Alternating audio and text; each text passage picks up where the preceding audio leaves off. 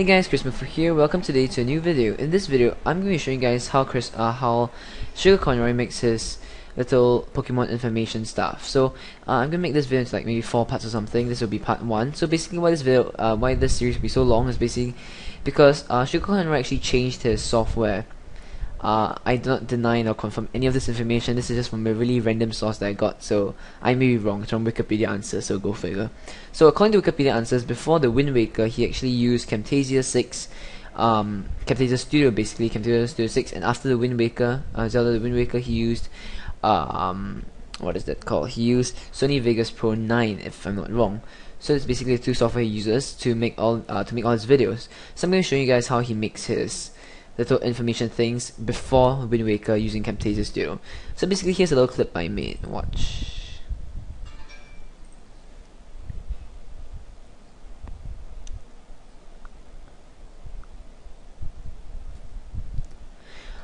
Alright, so that's basically a good idea of a little clip you can use. Alright, so anyway, here's the actual layout of what happened. Alright, so basically go start up PowerPoint, Microsoft PowerPoint, and just add in all this cool stuff like this little text boxes and stuff to take the name, and then the little evolution charts and stuff, and the Pokemon obviously, and the name of the Pokemon and stuff like that. You can make this definitely much more aesthetically beautiful than I did, but us rush for time. Anyway, so to make all this little box, to make all this really cool puzzly stuff, well, it's not really cool, but it's puzzly. I actually combined three different boxes together, as you can see from here. So it's basically just one big box over here, one medium-sized box, and one small box over here to make this little puzzle piece, which actually joins up to this puzzle piece and this puzzle piece over here, which is something that Chuggaaconroy does, and I find it's quite aesthetically beautiful, so I decided to just do it too. So basically this. Next, you're going to go into animations and just hit the various stuff to make the different animations. So for example, I hit this one first, I click made fade in like this, so that'd be first, and second I highlighted all the different text boxes here, and then I just click this one. I highlighted every single text box here, and I just turn them to fly in like this, using from bottom, right? So that's basically how I did it.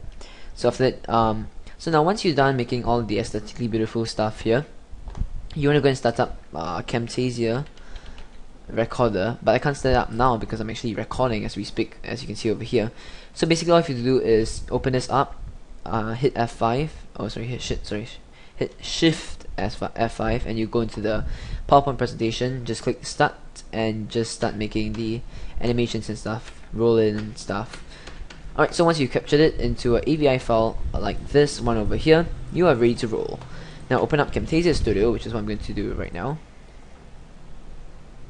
and let it load. I'm using Camtasia Studio 7.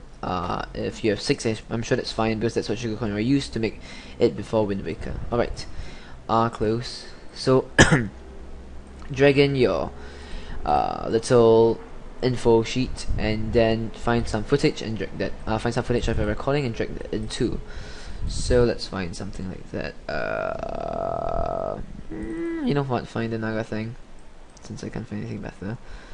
So just dump that in here. Alright, so now that's done. Let's drag in the Naga tank footage and recording dimensions. Click OK. Alright, let's say you wanted that portion over this portion over there. I'm talking about the Naga thing. You're gonna put in some Pokemon information. So right click on Pokemon and click Add to PIP video, which stands for Picture in Picture Video. So click on that and click Preview the PIP track as on top of the video track. Click OK, and so you see it over here. Now you're free to move this around and also adjust it to the size of the screen. Obviously I didn't record this when I recorded this, well, my video wasn't exactly appropriate for this recording, so there's a lot of black bars and stuff. You can of course include borders, you can fade in and fade it out and stuff like that, but basically you want to try to record it such that it's actually the size of the screen, or you can just resize it and take away the black bars later on. The other thing is also, when you're recording, you must take note of how big your bio will actually be, so that you can record it appropriately. If not, stuff like this would happen, and you get really ugly stuff. Anyway, let's just show you what happens. So I click play.